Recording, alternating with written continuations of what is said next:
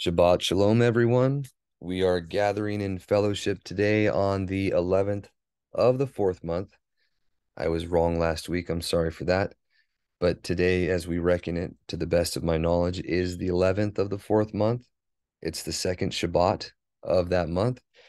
And it is the 24th of June, 2023 on the Gregorian calendar. We are continuing, and we should, ob willing, finish up the book of Enoch today.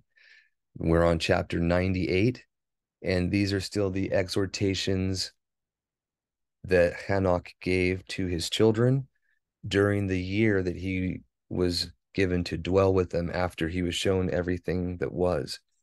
If you recall, a little bit of a timeline, he's taken at his 364th year from creation. He's shown all the things by the messengers, and then he's sent back to his sons to share these things and to give them the books. So that's what he's currently doing right now. He had received visions both of the soon coming flood of his day and of the events of the future for his children and all the posterity unto the first and second coming of our Mashiach. And now he's trying to instill the idea of doing right into his children so they have a good end. This is chapter 98. It says, "And now I swear unto you, to the Hakam, or wise, and to the foolish, for you shall have manifold experiences on the earth. For you men shall put on more adornments than a woman." Think about kings in particular, okay? "And colored garments more than a virgin, in royalty and in grandeur and in power, and in silver and in gold and in purple, and in splendor and in food they shall be poured out as water. Therefore they shall be wanting in doctrine and chokmah, and they shall perish thereby together with their possessions, and with all their esteem and their splendor, and in shame and in slaughter and in great destitution. Their inner beings or souls shall be cast into the furnace of fire, where the worm does not die and the fire is not quenched." Okay. This is why our Mashiach said, "What is it to gain the whole world and lose your own soul? What is it to walk around in riches and splendor when there's the people that you're given to care for are in poverty and destitution, while they're living the good life now, like Lazarus and the rich man? They're going to get their desserts when the time comes." And again, that was something that was reiterated already in the book of Enoch, what's in store for the leaders, the rulers, the landlords, right? And the kings of the earth, which, if you've been following along, they are almost all of them directly from the tribe of Yehuda, and those over the children from the line of Dawid. Okay, this is established throughout quite a few books in scripture, and you can see it playing out both in secular history and otherwise.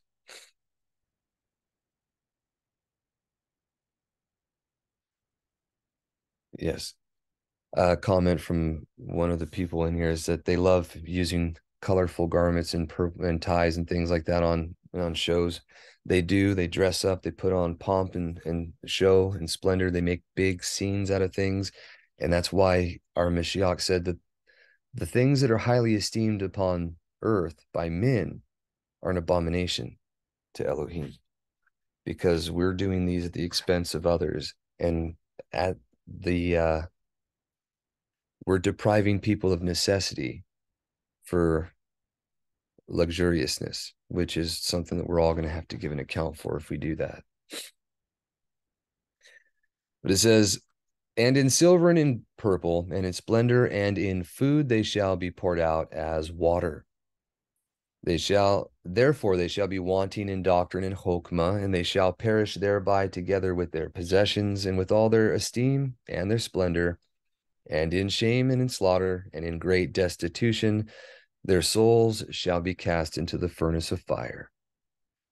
I have sworn unto you, you sinners, as a mountain has not become a slave, and a hill does not become a handmaid of a woman, even so sin has not been sent upon the earth, but man of himself has created it, and under a great curse shall they fall who commit it. And barrenness has not been given to the woman, but on account of the deeds of her own hands she dies without children.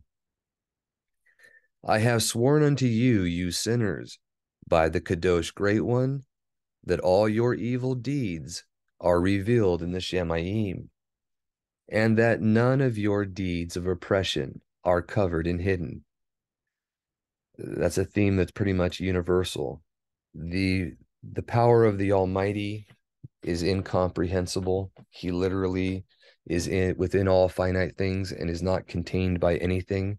He knows the secret thoughts of the hearts, and nothing is hidden from him.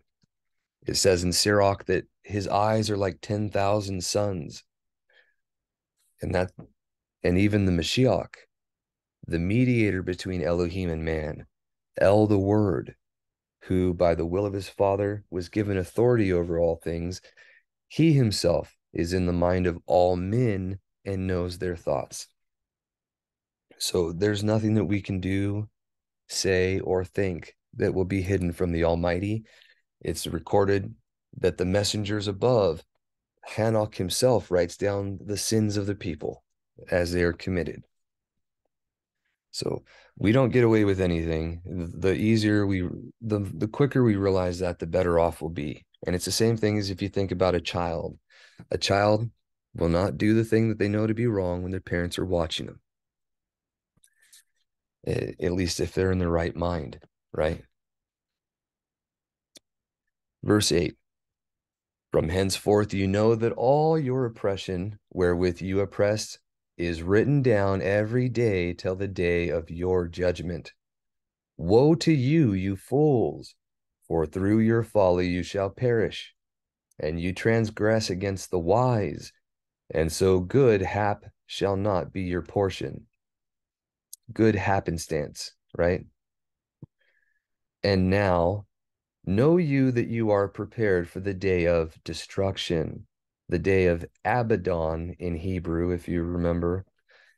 And that word for Abaddon, it does not just mean destruction, but that's also the name of a false mighty one called Apollyon in the Greek, which that's a play on words. It means Apollo the destroyer, right? And that was their false son, mighty one, who was into foretelling and usurping things. It is literally what the Nicolaitans worship and have convinced most believers to venerate. Destruction, Abaddon.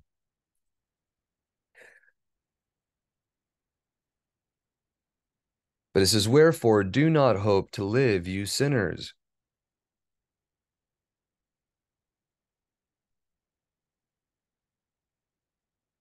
I'm sorry. I didn't mean to do that. I accidentally moved that word. Oh, I did it again. There we go. Sorry about that. And now you know that you are prepared for the day of destruction, or Abaddon. Wherefore do not hope to live, you sinners, but you shall depart and die, for you know no ransom. For you are prepared for the day of the great judgment, for the day of tribulation and great shame of your souls, or inner beings. Woe to you, you obstinate of heart, who work iniquity and eat blood. Whence have you good things to eat and to drink and to be filled? From all the good things which Yahuwah Elyon, or the Most High, has placed in abundance on the earth, therefore you shall have no shalom. Woe to you who love the deeds of unrighteousness. Wherefore do you hope for good hap unto yourselves? Know that you shall be delivered into the hands of the righteous, and they shall cut off your necks and slay you, and have no mercy upon you. All right.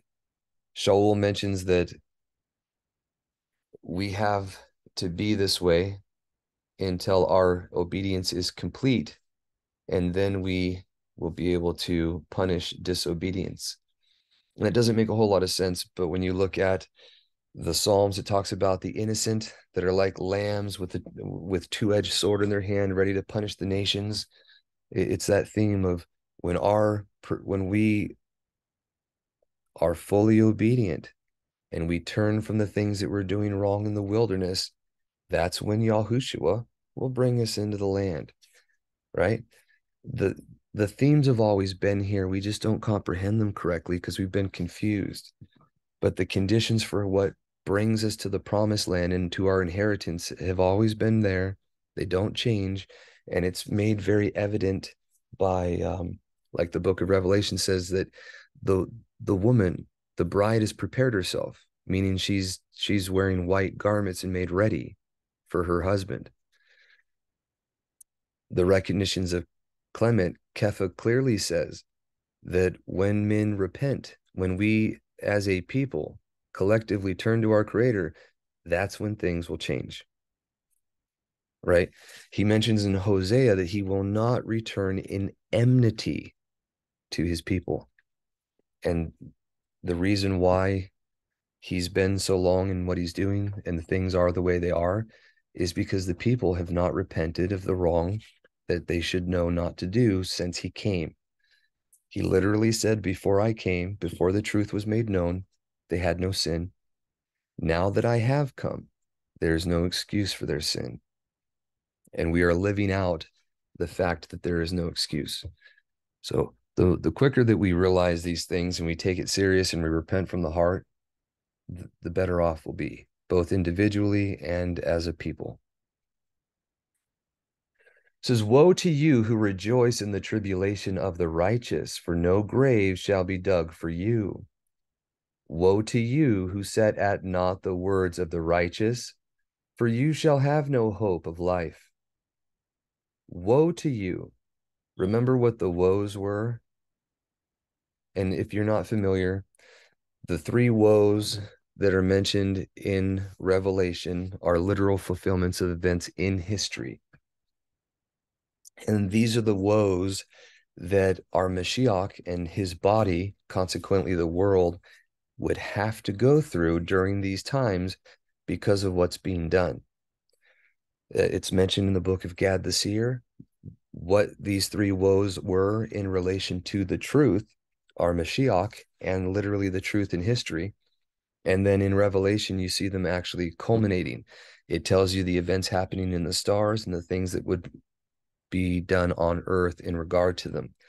The first woe was the coming of the Byzantine army or the Roman legions after the time that Catholicism came to power, where they used their crossbows that they called scorpions and their iron armor, and they said, convert or die.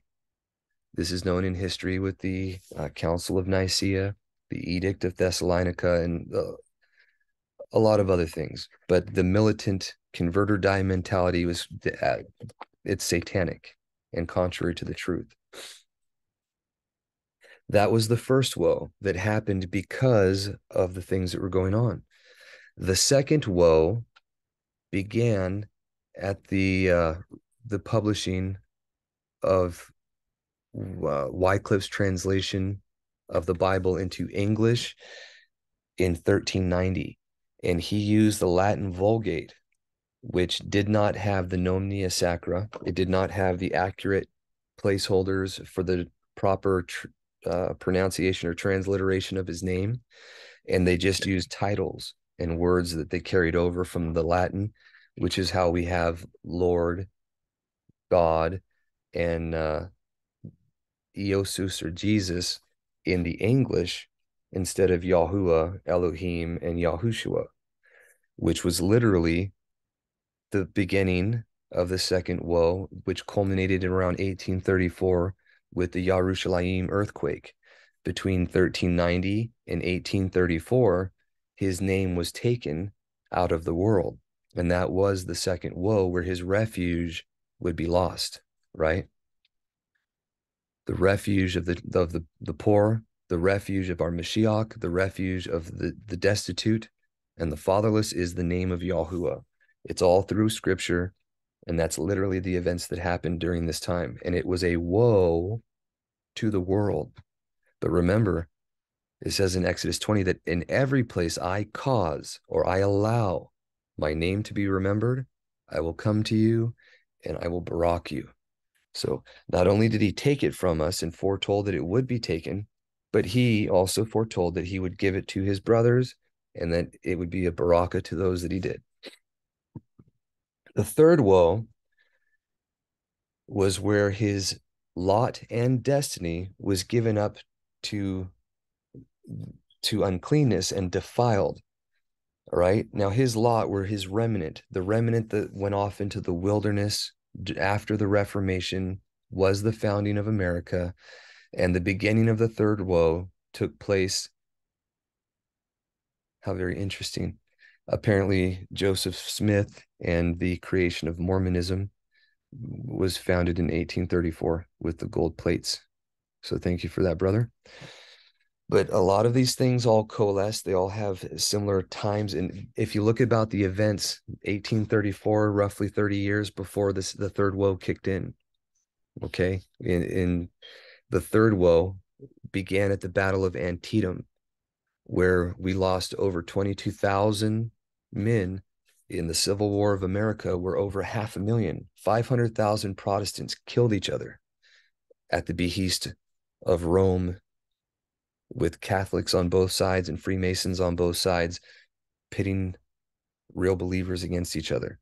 And it was fighting against fighting. They took out 500,000 Americans and then flooded the country with Catholics and literally infested the cities and took over the voting. When you can outvote in the districts where it actually counts with the electoral sway, in the cities versus the rural areas, which is all part of the Constitution that was supposed to be amended and corrected. It was known, it was talked about, it was suggested by Washington during his term in office. But after the Civil War, it was never implemented because it was the very fact that it wasn't done was used by our enemies to steal our country. And that's why we don't have honest elections and haven't since the Civil War.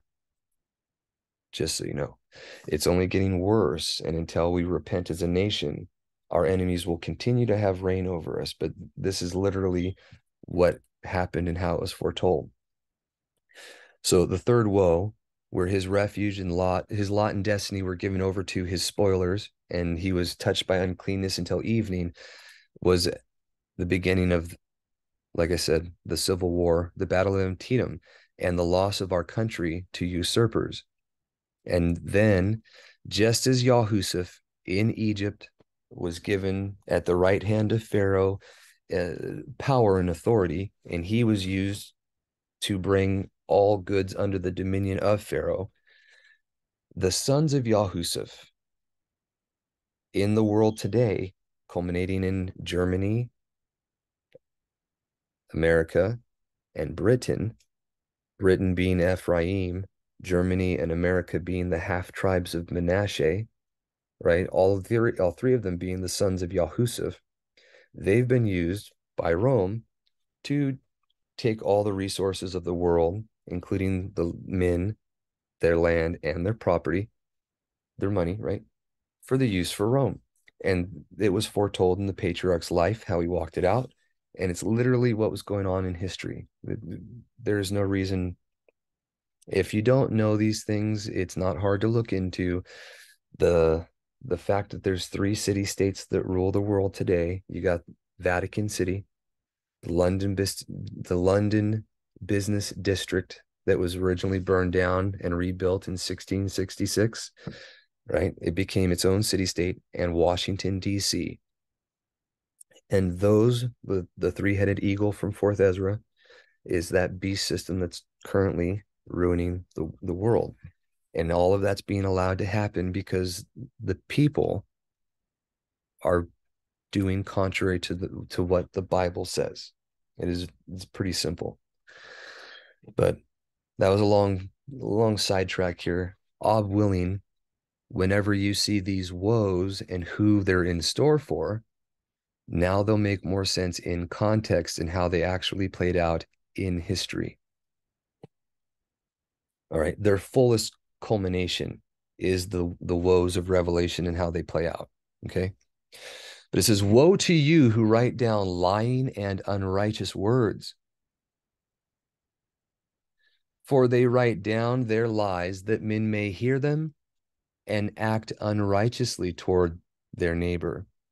And that is the whole point. If you look at all these deceptions, all these lies, every single one of the Gnostic influences that try to or are swaying people, the entire goal for them is to mistreat others. It's what it leads to. It's the inevitable fruit of it. And that's how you can know it's not from him. Therefore, they shall have no shalom, but die a sudden death. Chapter 99. Yes, the city on seven hills. There's quite a few. The idea that Rome is Rome, we'll get to that in more detail for anyone that's interested. I mean, if people make comments on this video that they really want to see this, then we'll do something earlier. Or if you guys all want to, we can go into it in detail. But the idea of Rome still being in control until our Mashiach returns is literally established just by the Bible itself. You don't need anything else. There's 4 beast kingdoms that were going to come about, and then the stone kingdom, not hewn by a hand, was going to crush the feet and destroy them all, right? The first was Babylon. The second was the Medo-Persian Empire. The third was the Grecian Empire. And the fourth was the Roman. The Roman Empire has never gone away. It's changed form, which again, that was foretold in 4th Ezra. That was also foretold in Daniel, his second vision about that terrible beast. It was foretold in 4th Ezra. It was foretold in 2nd Baruch, in Gad the seer. It's expounded upon in the apostolic times by believers. Rome is explicitly condemned as that beginning 4th beast. And it's actually, I believe it's Tertullian. I believe that was him, but he actually makes mention that the restrainer that has to be brought or taken out of the way before the lawless one can come is the pagan Roman Empire. And once that falls and is broken up into 10 kingdoms, then the coming of the anti-Mashiach would be ready. And that actually is what happened. So these things are unequivocally known. They're known, you can know for certain just by the Bible itself. You can know even more emphatically when you look at the apostolic writings and what they say in regard to these things. Not only was it known that the anti-Mashiach would come from the tribe of Dan, which Dan did evil to his brother in the land. They broke the covenant early. They were into idolatry, and they went out and did other things. The tribe of Dan was against their brother when they sacked Troy. The tribe of Dan was against their brothers when they raided, pillaged, and plundered as Vikings. As the Tuatha Danann, they were pirates. After that time, they were Vikings. Others of them were also they're what became the Roman Catholics of Ireland. The Tuatha Danann took over Southern Ireland. In older works, when you have people writing about the lost tribes and where they went and different things, they always attribute Southern Ireland to Canaanites or the Canaanim because of their propensity for Baal worship, or then Catholicism and their antagonism against the other inhabitants. But when you realize it's brother against brother and they're just given over to falling away, then you see how his words literally play out. and why these things are happening the way they do. But the idea that Dan would be involved with the anti-Mashiach was foreknown and talked about. All these things that they do, the stuff that they wear, the worship that they steal, everything is enumerated, and it all points back to Rome. There's an even stronger witness when you look at what was revealed in the Dead Sea Scrolls, or the hidden writings like the Apocrypha, 2nd Baruch, 4th Ezra. They make them very clear. Gad the seer mentions the Kittim and Edom. Edom is mentioned as the daughter of Babel and Mystery Babylon in the Psalms. You have the idea that Edom is the Kittim from the book of Gad the seer, and then the idea that the Kittim, who, if you don't recall, the son of Japheth, the son of Noach was Japheth, his son was Yahweh, which we call Greece, and then his son was the Kittim. So they're of the Japheth, but they're intermixed with paganized Hebrews as well. Back on point, the Kittim in the Dead Sea Scrolls are unequivocally mentioned as Rome in the Peshars, or what are called the interpretations of the foretellers in the Psalms by the believers that wrote those scrolls. So they would write a verse or two of some scriptures, and they would interpret it, and they'd give the meaning. And every time they came to different places, like in Amos, Habakkuk, Nahum, all these things that had literal foretellings of things in a smaller event, like literally with Babylon, the first, and things like that, they had a fuller culmination with Mystery Babylon and the Kittim. And that is actually explicitly mentioned, how they would be pillaging, they would worship their standards and be military force that would pretty much plunder and rape the nations into compliance. All of those things were mentioned as the Kittim is what Rome was really doing, and as they were at that time. So there's a literal step-by-step 1 = 2 = 3, 1 + 1 + 1 + 1, all the way through to see that Rome is unequivocally that fourth beast kingdom, and that it has never gone away. All of it can be proven just with his word, and that's what the Counter-Reformation has been working 5 centuries to hide, to keep this stuff confusing, to teach people things that are not true.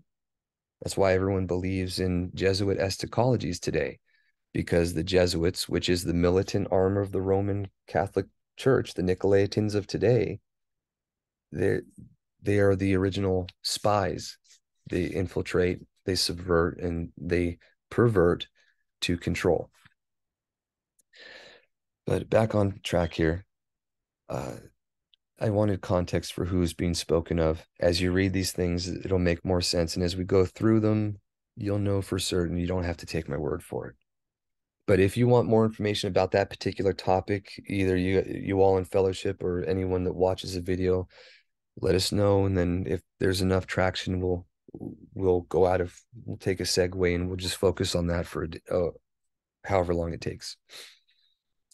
But back on track here on chapter 99, it says, "Woe to you who work unrighteousness and honor or esteem in lying and extol them. You shall perish, and no happy life shall be yours. Woe to them who pervert the words of uprightness and transgress the eternal Torah, and transform themselves into what they were not. They shall be trodden underfoot upon the earth." And remember, when Yonah didn't do the will of our Maker by being a light to the Gentiles and letting them know what was in their best interest, he was swallowed up in the belly of the beast, in the heart of the sea, right? The sea monster had him, if you will. And in the same way, when his children collectively, the northern kingdom, if you will, and the southern kingdom in dispersion, when our Mashiach came and the good news was spread, when they refused to repent, when they would not be that light to the nations, They were given over and swallowed up into the belly of that beast, that sea monster known as Rome. They invaded Europe, took a land that was allotted to others, right? Contrary to what they swore they would do. So they removed the boundary markers, if you will, of the fathers, which brings a curse, which was intentional. It was all part of what was going to happen because they chose not to do the right thing. And that is the history of Europe right now. And they are trodden underfoot. Those people that are in there, even when they're not openly Catholic today, are oppressed. They're being mistreated. And it's really gone out throughout the whole world, but you can see that when you pay attention to it. It says, in those days, make ready, you righteous, to raise your prayers as a memorial and place them as a testimony before the messengers, that they may place the sin of the sinners for a memorial before the Most High. In those days, the nations shall be stirred up, and the families of the nations shall arise on the day of destruction, on the day of Abaddon, right?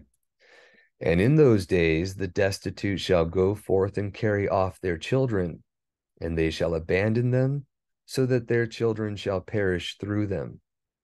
Yea, they shall abandon their children, sucklings, and not return to them, and shall have no pity on their beloved ones. And again I swear to you, you sinners, that sin is prepared for a day of unceasing bloodshed. And they who worship stones and grave images of gold and silver and wood and stone and clay, and those who worship impure spirits and demons, and all kinds of idols not according to knowledge, shall get no manner of help from them. And they shall become unrighteous by reason of the folly of their hearts, and their eyes shall be blinded through the fear of their hearts, and through visions in their dreams. Through these they shall become unrighteous and fearful, for they shall have wrought all their work in a lie, and shall have worshipped a stone. Therefore, in an instant shall they perish. But in those days, Baruch are all they who accept the words of Chokmah and comprehend them and observe. So it's a threefold thing. Baruch are all who accept the words of Chokmah, comprehend them, and observe the paths of the Most High, and walk in the path of his righteousness, and not become unrighteous with the unrighteous, for they shall be delivered, because they endure to the end. Woe to you who spread evil to your neighbors, for you shall be slain in the grave. Woe to you who make deceitful and false measures, and who cause bitterness on the earth, for they shall thereby be utterly consumed. Woe to you who build your houses through the grievous toil of others, and all their building materials are the bricks and stones of sin. I tell you, you shall have no shalom. Woe to them who reject the measure and eternal heritage of their fathers, and whose inner beings follow after idols, for they shall have no rest. There's no rest for the wicked. A lot of people like to believe that after you die, your sleep, which is it's the illusion or the parable given to righteous that perish in this life. They are considered to be asleep, meaning that they are no longer awake in this life, but they rest. There is no rest for the wicked. And the more you learn about this, you know that after you die, your soul is first presented to the Father, and then you have a week to see creation for how it is. And either you're going to be rejoicing and in Shalom, or you're going to be confounded and in terror and based on how you lived your life. And after that week, you're either taken to the place of condemnation, where you're close to the lake of fire and feeling the heat and looking at the place you're going to be thrown into after the judgment, or you're in the bosom of Abraham, where all the righteous souls are in Shalom. And that's what they mean by rest. There is no rest for the wicked, but there is rest or a sleep for the righteous that die. I don't, it's not a pleasant thing to think about. It can be very scary, but to not know these things is to not really fear. And to not fear is to not have a regard for the future judgment. When you know as a fact that the worms will not die, the fire will not be quenched, and it's because the soul and the body will be ever existing and immortal and not dying, then, and you really know those things, you're not going to do evil. You won't lie. You won't you won't steal. You won't even think an evil thought about someone when you know the outcome as a fact, when you really know it. Clement, in the recognitions of Clement, Cephas taught one, mentions that when fear becomes certain, or when belief is certain, fear is certain. And when fear is certain, you're not going to be doing evil, period. But let's continue. It says, for he shall cast down your esteem and bring affliction on your hearts, and shall arouse his fierce indignation and destroy you all with the sword. And all the set apart and righteous shall remember your sins. Chapter 100.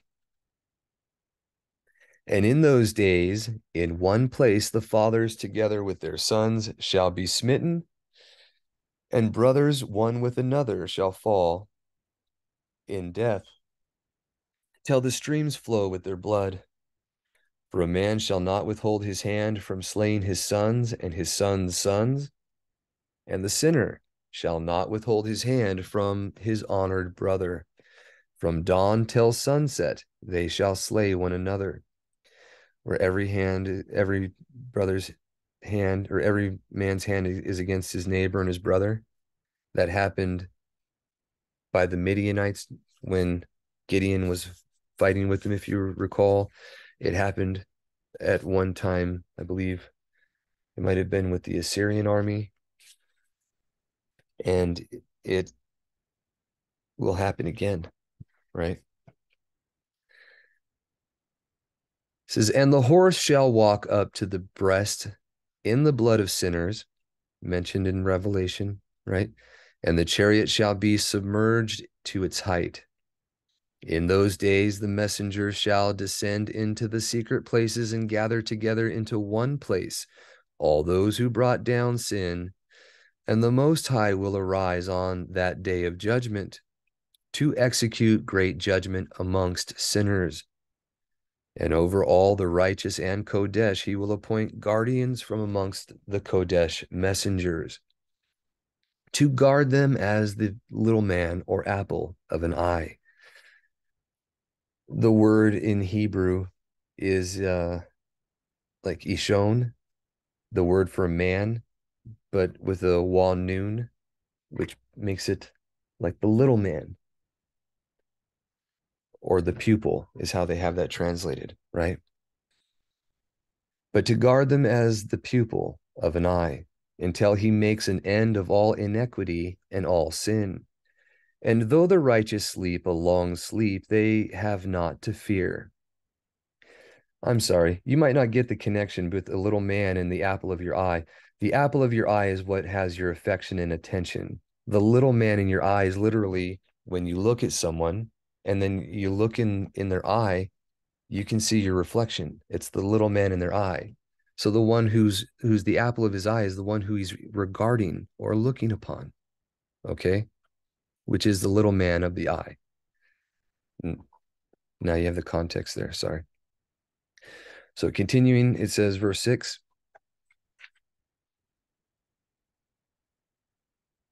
I'm sorry. let me finish that. Until he makes an end of all iniquity and all sin, and though the righteous sleep a long sleep, they have not to fear. And the children of the earth shall see the wise in security, and shall comprehend all the words of this book, and recognize that their riches shall not be able to deliver them in the overthrow of their sins. Woe to you, sinners, on the day of strong anguish, you who afflict the righteous and burn them with fire. That's what happened in particular during the Dark Ages, when the two witnesses it mentions in Revelation who would have to kill those who killed them in the same way that they were killed. That is not a literal two witnesses, but the Gemini, Mars, or the red one coming out of the mouth of the twin constellation, was what was literally over the head of William Tyndale when he was burning at the stake, if I recall correctly. And it was from the burning of his people, which was something Rome started doing in particular at that time. Because if you remember, the Nicolaitans, the Gnostics, had secret instructions. The Nag Hammadi library actually reveals the things that they were following from Sophia and Apollyon, but they had this hidden wisdom where they had to amalgamate the Gnostic writings with the scriptures and intentionally fulfill the things that are mentioned. So they go out of their way to intentionally do the things that are in those times to be done. And at this time, it was burning his body of believers with sackcloth and ashes. The retaliation or the vengeance from on high from this was the burning of the city of London in 1666 and the city of Constantinople, where the major burnings of heretics took place. So again, these woes have literal fulfillments in histories, and once you see where they are, when you read these things, it's perfectly fitting. It makes sense, and now you can see the context there. But it says, you shall be requited according to your works. Okay. Woe to you, you obstinate of heart. And anyone who's watched the Antichrist for Dummies videos knows as an actual fact that the retaliate or the vengeance for the burnings there was not only those burnings, but plagues.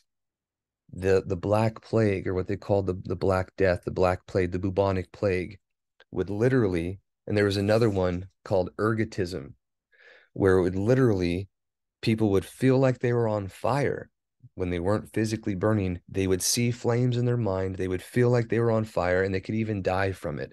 And their hands and their body parts would turn blackened and ashed, or it would look like they were burnt. And it was a disease that was plaguing Catholics all throughout Europe during the times where the witnesses were being burned. But it says, woe to you, you obstinate of heart, who watch in order to devise iniquity. Therefore shall fear come upon you, and there shall be none to help you. Woe to you, you sinners, on account of the words of your mouth, and on account of the deeds of your hands, which your unrighteousness has wrought. In blazing flames burning worse than fire shall you burn.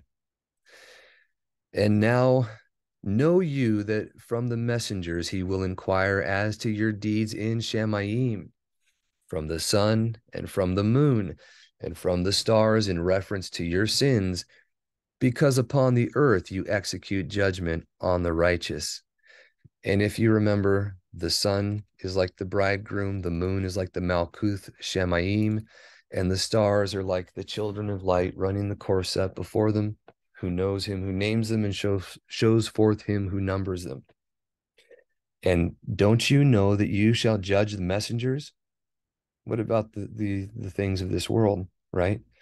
So you can see right here that they'll be inquired into, and just like these, which we are to emulate night and day, the apostolic constitution says that his assemblies on earth emulate the Shamayim powers night and day, right? The sun, moon, and stars. They're going to be judging Okay, same picture. The physical here is a parable for the literal, is what I'm trying to point out. Okay.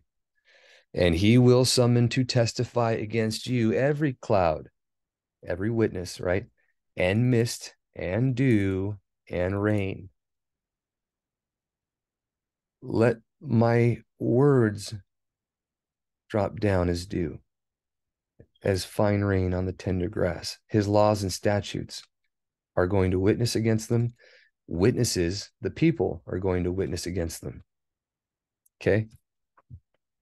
For they shall all be withheld because of you from descending upon you, and they shall be mindful of your sins. If you haven't figured out how you can be equated to a cloud or water, and how you can not be descending upon the wicked with knowledge of his statutes, laws, and Torah, think about what he said. You don't put them before what? Pigs and dogs, but you refrain so the dew doesn't descend on them. Same picture, different way. Ob willing, people can see that. But let's continue. And now give presents to the rain, that it be not withheld from descending upon you, nor yet the dew, when it has received gold and silver from you, that it may descend. When the hoarfrost and snow with their chilliness, and all the snowstorms with all their plagues fall upon you, in those days you shall not be able to stand before them. And remember, gold and silver is redemption, about repentance and redemption. Hoarfrost, snow, chilliness, these are judgments. These are calamities and things, plagues are judgments against people for what they do. Chapter 101. Observe the Shamayim, you children of Shamayim, and every work of the Most High, and fear you him, and work no evil in his presence. If he closes the windows of Shamayim and withholds the rain and the dew from descending on the earth on your account, what will you do then? And if he sends his anger upon you because of your deeds, you cannot petition him, for you spake proud and insolent words against his righteousness. Therefore, you shall have no shalom. And see, you not the sailors of the ships, how their ships are tossed to and fro by the waves, and are shaken by the winds, and are in sore trouble. And therefore do not fear, because all their goodly possessions go upon the sea with them. And they have evil forebodings of heart, that the sea will swallow them, and they perish therein. Are not the entire sea and all its waters and all its movements the work of the Most High? And has he not set limits to its doings and confined it throughout by the sand? And this is mentioned also in the apostolic constitutions. Men are afraid of the ocean and going out at sea, especially before modern technology, but they don't fear their maker who has control over it. If you had that proper fear, you wouldn't have to be afraid of anything else, which is exactly what our Mashiach enjoins us to. Fear the one who can throw both your inner being and body into Gehenna, but no one else, right? And at his reproof it is afraid and dries up, and all its fish die, and all that is in it. But you sinners that are on the earth, fear him not. He has, or has he not made the Shamayim in the earth, and all that is therein? Who has given comprehension and hokmah to everything that moves on the earth and in the sea? Do not the sailors of the ships fear the sea? Yet sinners fear not the Most High. 102. In those days when he has brought a grievous fire upon you, whither will you flee? And where will you find deliverance? And when he launches forth his word against you, our Mashiach said that I didn't come to judge the world, right? My word is going to judge you, right? It's the word that he spoke that will judge men in the last day. This is, and when he launches forth his word against you, will you not be affrighted in fear? And all the luminaries shall be affrighted with great fear, and all the earth shall be affrighted and tremble and be alarmed. And all the messengers shall execute their commands, and shall seek to hide themselves from the presence of the great esteem. And the children of earth shall tremble and quake, and you sinners shall be cursed forever, and you shall have no shalom. Fear you not, you inner beings of the righteous, and be hopeful you that have died in righteousness, and grieve not if your inner being into Sheol has descended in grief, and that in your life your body fared not according to your goodness. But wait for the day of the judgment of sinners, and for the day of cursing and chastisement. And yet when you die, the sinners shall speak over you, the sinners speak over you. As we die, so die the righteous. And what benefit do they reap for their deeds? Behold, even as we, so do they die in grief and darkness. And what have they more than we? From henceforth we are equal. And what will they receive, and what will they see forever? Behold, they too have died, and henceforth forever shall they see no light. I tell you, you sinners, you are content to eat and drink, and rob and sin, and strip men naked, and acquire wealth and see good days. Have you seen the righteous how their end falls out? That no manner of violence is found in them till their death. Nevertheless, they perished and became as though they had not been, and their inner beings descended into Sheol in tribulation. And it was this very thing that caused Kepha to know as a fact that there is a future judgment, because men were not requited in this life what they deserve, both righteous and evil. So that's a proof, because we have a righteous creator, there will be a resurrection and a judgment. Chapter 103. Now therefore I swear to you, the righteous, by the esteem of the great and honored and mighty one in dominion, and by his greatness I swear to you, I know a mystery. I have read the Shemaim tablets, and have seen the Kadosh books, and have found written therein and inscribed regarding them, that all goodness and joy and esteem are prepared for them, and written down for the souls of those who have died in righteousness, and that manifold good shall be given to you in recompense for your labors, and that your lot is abundantly beyond the lot of the living. And the inner beings of you who have died in righteousness shall live and rejoice. And the inner beings shall not perish, nor their memorial from before the face of the Great One, unto all the generations of the world. Wherefore no longer fear their contumely, their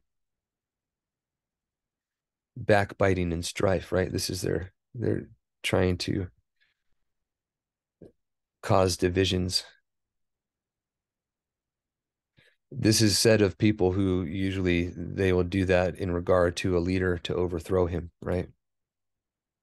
But woe to you, you sinners, when you have died, if you die in the wealth of your sins. And those who are like you say regarding you, Baruch, or blessed are the sinners. They have seen all their days, and how they have died in prosperity and in wealth, and have not seen tribulation or murder in their life. And they have died in honor, and judgment has not been executed on them during their life.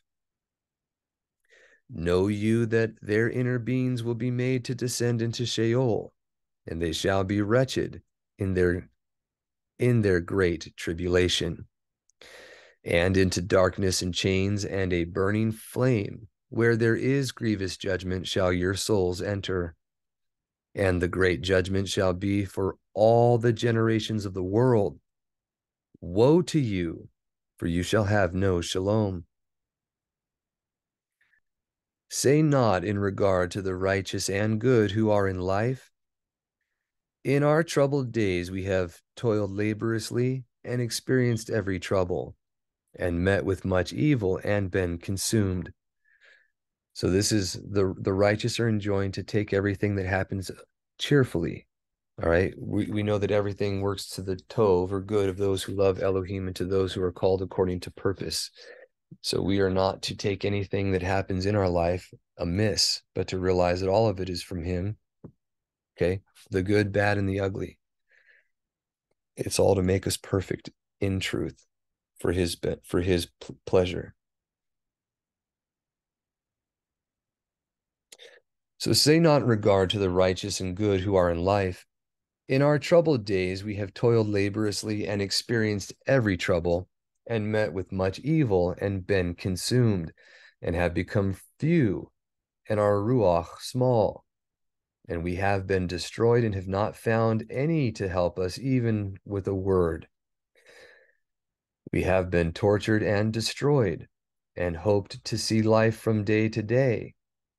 And not hoped to see life from day to day. We hoped to be the head and have become the tail. We have toiled laboriously and had no satisfaction in our toil. And we have become the food of the sinners and the unrighteous, and they have laid their yoke heavily upon us.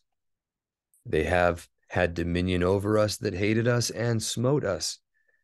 And to those that hated us we have bowed our necks, but they pitied us not. We desired to get away from them, that we might escape and be at rest, but found no place whereunto we should flee and be safe from them. And think about coming to America. The Puritans, the Pilgrims, the Quakers, right? The original the original ones that left Britain to come here, they left to religious liberty purposes, to worship their creator according to the dictates of their conscience.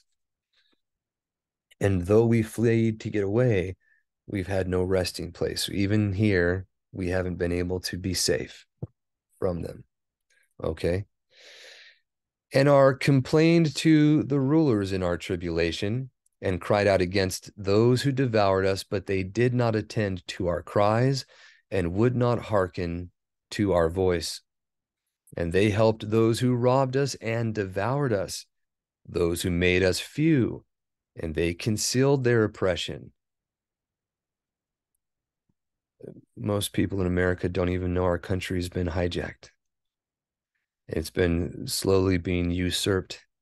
More and more, though, it's more and more overtly corrupt. More and more, they take away the unalienable Elohim-given rights enumerated in the Constitution. They do everything they can to violate them, and the people don't know better. But they concealed their oppression, and they did not remove from us the yoke of those that devoured us and dispersed us and murdered us. Okay, still do. And they concealed their murder and remembered not that they had lifted up their hands against us. And that might be for the average Catholic today. Most Christians, regardless of your denomination, don't see any difference between Catholicism or any other flavor of what they call Christianity. In reality, Catholicism is the most satanic usurpation and mockery of religion that exists in the world today. And all the different denominations are daughters of that harlot, because they're not following what is true. it's a slow moving thing, and it wasn't originally what was intended. The Reformation was a time where he was leading the blind in the way and the lame in paths that they weren't walking. That was foretold. And he helped the people who were in ignorance at that time, so long as they were upright in their hearts and minds and seeking him. But we've fallen away as a people, and you can see that. Chapter 104 says, I swear unto you that in Shamayim the messengers remember you for good before the esteem of the Great One, and your names are written down before the esteem of the Great One. Be hopeful, for aforetime you were put to shame through ill and affliction, but now you shall shine as the lights of Shamayim. You shall shine, and you shall be seen, and the portals of Shamayim shall be open to you. And in your cry, cry for judgment, and it shall appear to you. For all your tribulation shall be visited on the rulers, and on all who helped those who plunder you. Everyone who's associating with Rome is going to suffer. Be hopeful, and cast not away your hopes, for you shall have great joy as the messengers of Shamayim. What shall you be obliged to do? You shall not have to hide on the day of the great judgment, and you shall not be found as sinners. And the and the eternal judgment shall be far from you for all the generations of the world. And now fear not, you righteous, when you see the sinners growing strong and prospering in their ways. Be not companions with them, but keep afar from their violence, for you shall become companions of the hosts of Shamayim.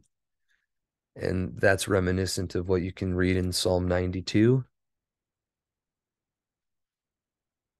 which also has to do with keeping his Shabbat, which again, it's a type and picture of the millennial reign, which is what we're all striving to enter into.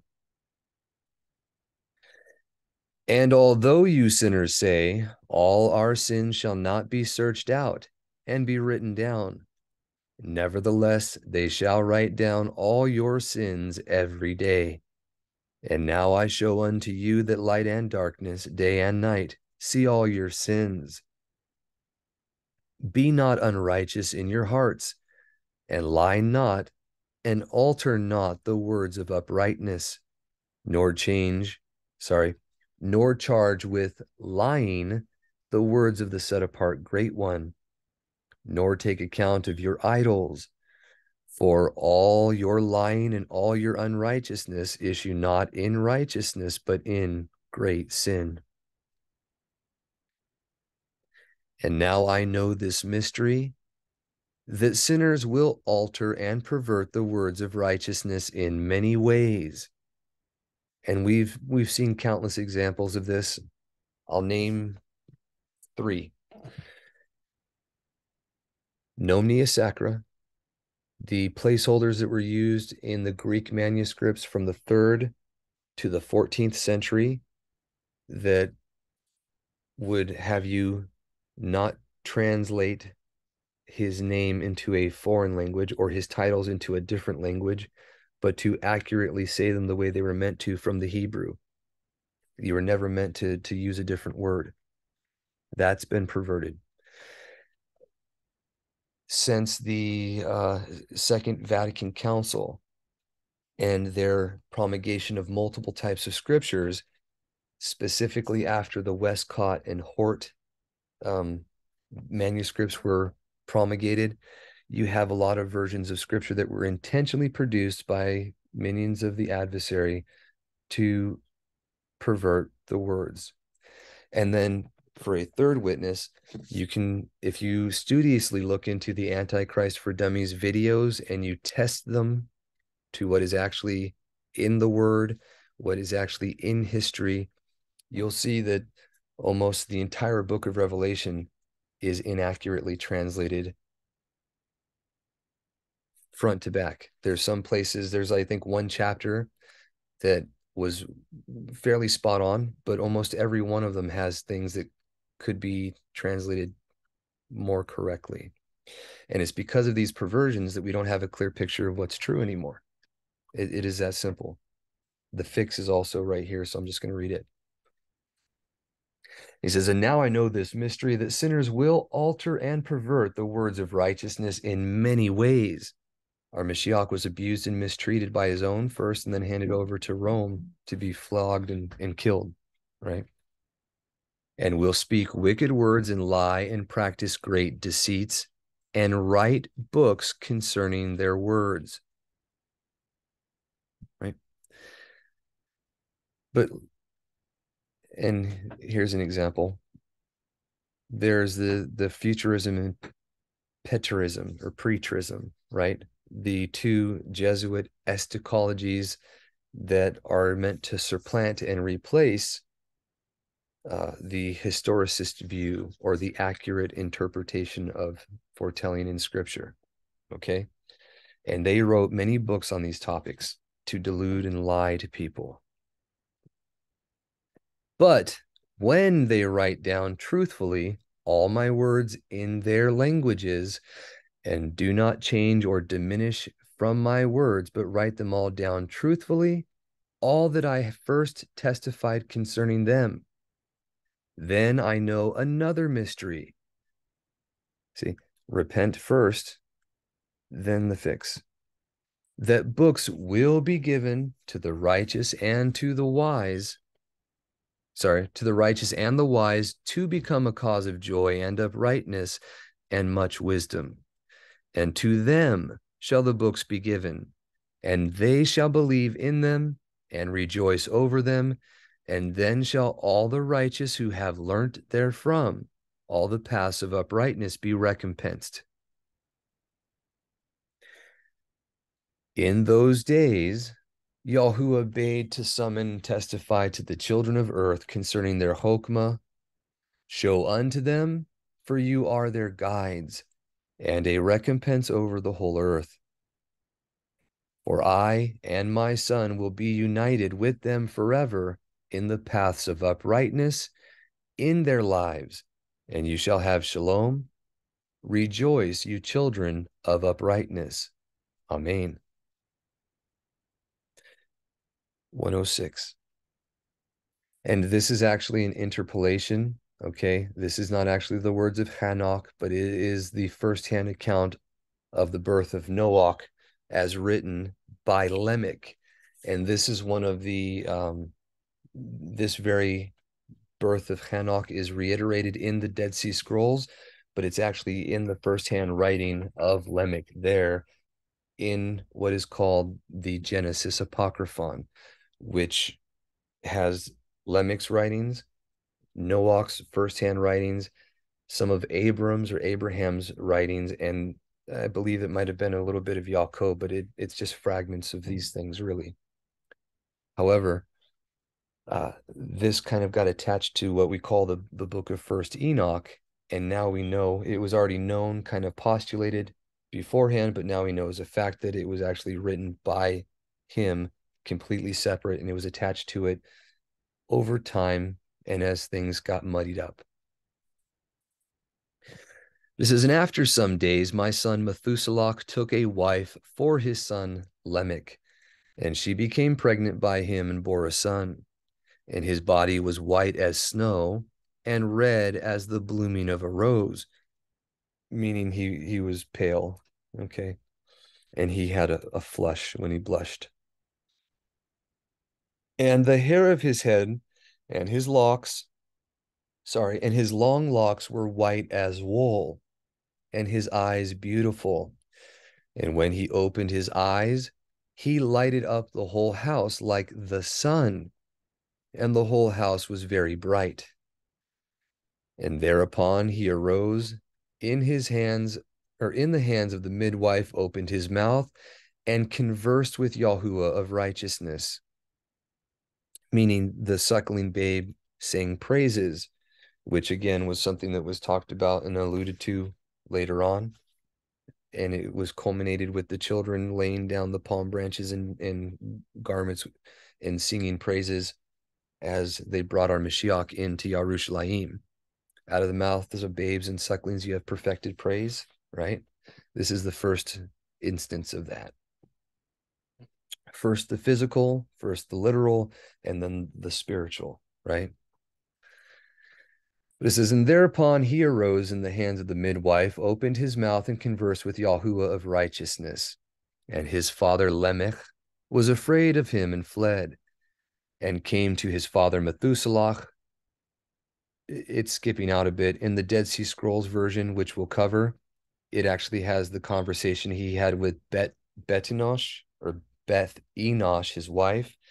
Or, I'm sorry, that was the wife of Noach, I believe. But no. That was Lamech's. I'm sorry. Either way, they have a back and forth, and he's asking her whether or not she's been with the Watchers, because this is not a normal baby. And she swears that he's the only one she's ever loved and been intimate with. So it gets a little more in depth in that account, but it is otherwise very similar. So he goes to he flees to his father, and he said unto him, I have begotten a strange son, diverse from and unlike man, and resembling the sons of the Elohim of Shemaim. And his nature is different, and he is not like us. And his eyes are as the rays of the sun, and his countenance is splendorous. And it seems to me that he is not sprung from me, but from the messengers. And I fear that in his days a wonder may be wrought on the earth. And now, my father, I am here to petition you and to implore you that you may go to Chanok, our father, and learn from him the truth, for his dwelling place is amongst the messengers. And when Methuselah heard the words of his son, he came to me to the ends of the earth, for he had heard that I was there. And he cried aloud, and I heard his voice, and I came to him, and I said unto him, Behold, here I am, my son. Wherefore have you come to me? And he answered and said, Because of a great cause of anxiety have I come to you, and because of a disturbing vision have I approached. And now, my father, hear me. Unto Lamech my son there has been born a son, the like of whom there is none, and his nature is not like man's nature, and the color of his body is whiter than snow, and redder than the bloom of a rose. And the hair of his head is whiter than the white wool, and his eyes are like the rays of the sun. And he opened his eyes, and thereupon lightened up the whole house. And he arose in the hands of the midwife, and opened his mouth, and Baruch Yahuwah of Shemaim. Sorry about that.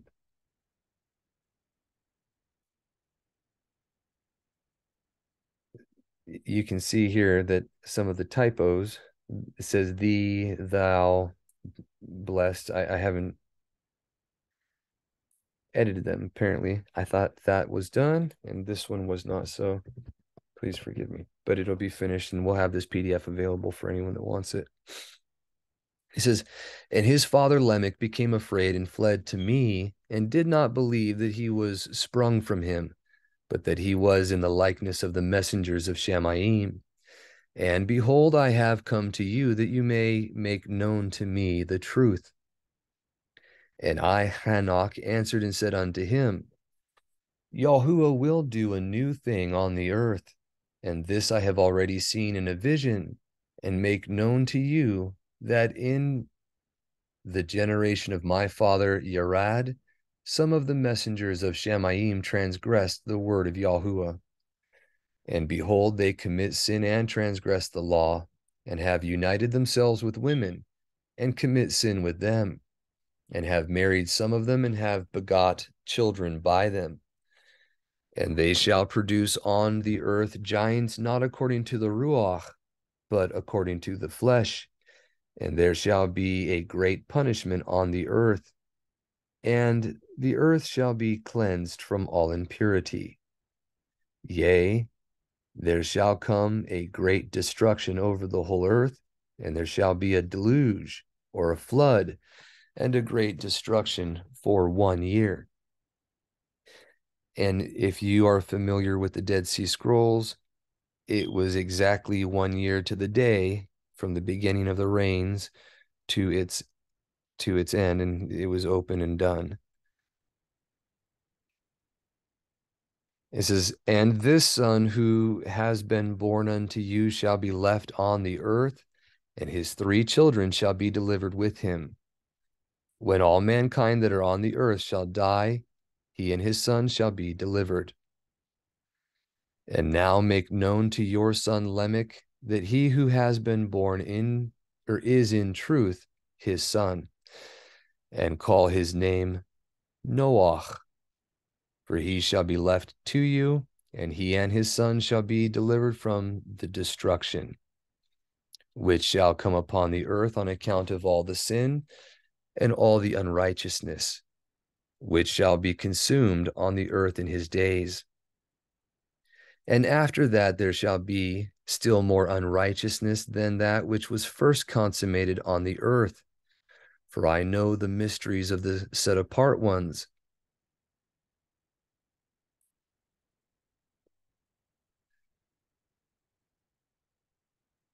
For he, Yahuwah, has shown me and informed me, and I have read in the Shamayim tablets. And I saw written on them that generation upon generation shall transgress, till a generation of righteousness arises, and transgression is destroyed, and sin passes away from the earth, and all manner of good comes upon it. And now, my son, and we just mentioned that it was when people repent that things will change, right? That's the condition that we need to have for him to fix it. And now, my son, go and make known to your son Lamech that this son, which has been born, is in truth his son, and that is no lie. And when Methuselah had heard the words of his father Chanok, for he had shown to him everything in secret, he returned and showed to him and called the name of that son Noach, for he will comfort the earth after all the destruction. And last chapter of the book. Another book which Chanok wrote for his son Methuselah and for those who will come after him and keep the Torah in the last days. You who have done good shall wait for those days till an end is made of those who work evil, and an end of the might of the transgressors. And wait you indeed till sin has passed away, for their names shall be blotted out of the book of life and out of the set apart books, and their seed shall be destroyed forever, and their inner being shall be slain, and they shall cry and make lamentation in a place that is a chaotic wilderness, and in the fire shall they burn, for there is no earth there. And I saw there something like an invisible cloud, for by reason of its depth I could not look over. And I saw a flame of fire burning brightly, and things like shining mountains circling and sweeping to and fro.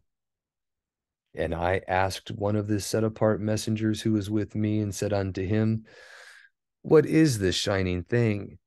For it is not a Shamayim, but only a flame of a blazing fire, and the voice of weeping and crying and lamentation and strong pain.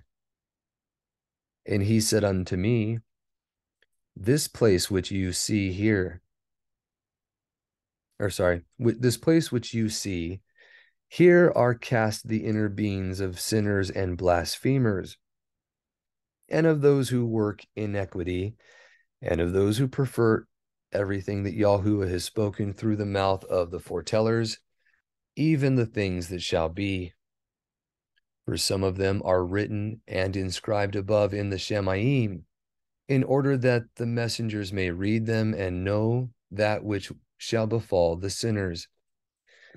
And the inner beings of the humble and of those who have afflicted their bodies and been recompensed by Elohim, and those who have been put to shame by wicked men, who love Elohim and loved neither gold nor silver nor any of the good things which are in the world, but gave over their bodies to torture, who, since they came into being, longed not after earthly food, but regarded everything as a passing breath, and lived accordingly,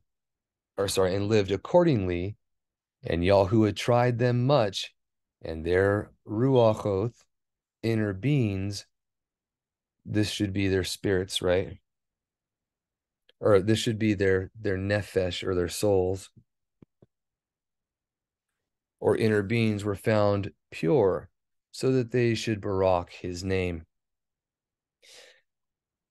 Just like Abram, who was tried 10 times and found trustworthy, and Yahusuf, right? And Yaakov, the trials that a man has in his life, whether or not you'll be obedient to the word or not. That's the goal. And that's why it says in the apostolic constitutions that this life is our place to combat to righteousness, right? And all the birachoth destined for them I have recounted in the books, and he has assigned them their recompense, because they have been found to be such as loved Shemaim more than their life in the world. And though they were trodden under foot of wicked men, and experienced abuse and reviling from them, and were put to shame, yet they barak me. And now I will summon the spirits of the good, or inner beings,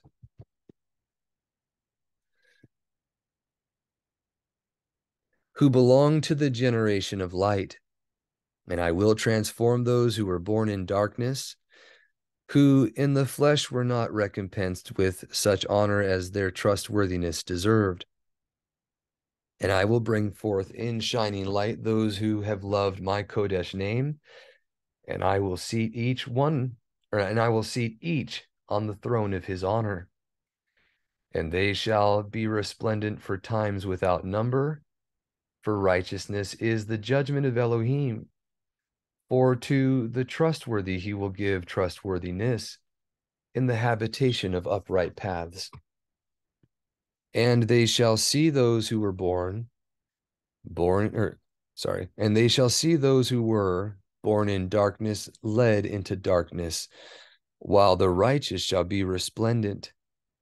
And the sinners shall cry aloud and see them resplendent, and they indeed will go where days and seasons are prescribed for them. And that is the end of what we call the book of First Chanok, which again, it was the only version that was found amongst the Dead Sea Scrolls. The second and third were not. And it's the only version that is legitimately authentic. The others might have a little bit of nuggets of truth here and there, but they have been tampered with very heavily if they had. They are not attested to in any capacity in any known writings I'm aware of. And they actually, when you find errors in them that are contrary to scripture, it usually has to do with what you can find in the Talmud or the other writings of the wayward first covenant believers. Again, the truth was first mistreated by his own and then handed over to Rome. So we can see that in the writings themselves as well. Anyone who's looked at the differences between the Masoretic text and the Textus Receptus, for example, in regard to the original covenant writings, you can see what I'm talking about. But Ob willing, this was edifying. Please let us know if you have any comments or questions, and you all have a wonderful Shabbat and a Shavua Tov. We'll see you next time.